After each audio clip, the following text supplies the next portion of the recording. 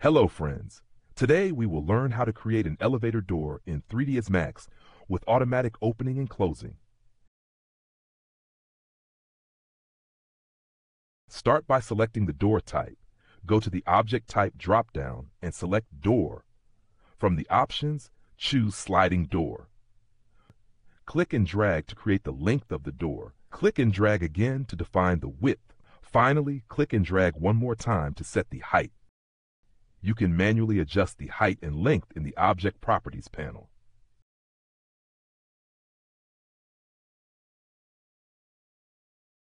Test door functionality. Use the slider to open and close the door. Notice that only one door panel slides by default. Uncheck the Flip Front Back option.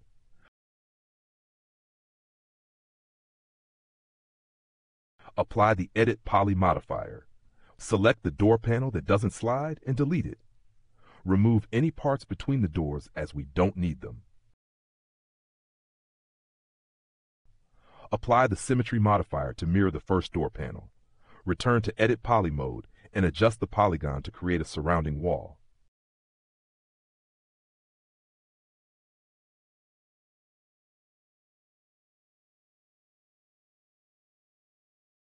Go back to the door object. If a warning pops up, simply click OK. Now animate the door movement using the slider as needed. Start by animating the door. Go to the first frame. Click on Auto. Navigate to the 50th frame. Set the door to open 100%. Move to the 100th frame. Set the door back to open 0%. Play the animation. Notice it's too fast because the door doesn't stay open long enough. To fix this, increase the timeline duration. Click on the small gear icon. Increase the end frame value. Hit OK. Adjust the timing to make the door stay open. Select the keyframe at the 50th frame. Hold Shift and drag it to duplicate the keyframe. This keeps the door open for a while.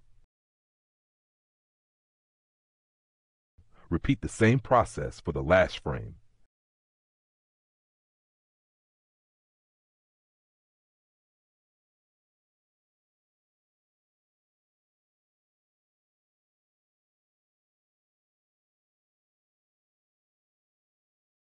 To see the number of polygons, go to the Viewport menu, the plus button in the top left.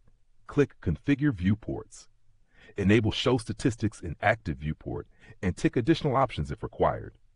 Click OK.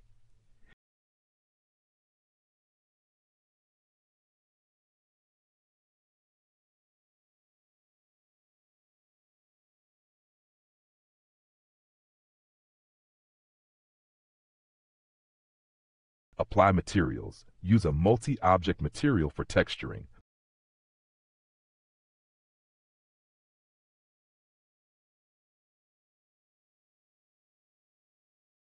The first two slots are for the door frame.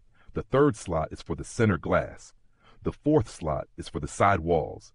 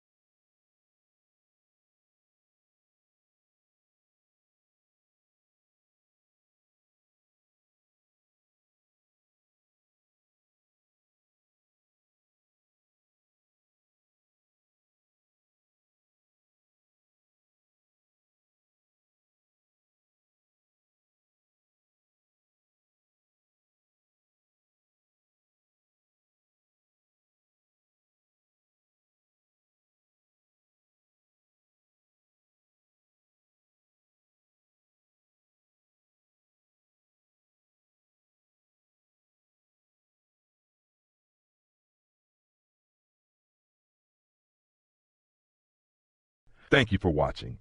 Please like, share, and subscribe for more tutorials.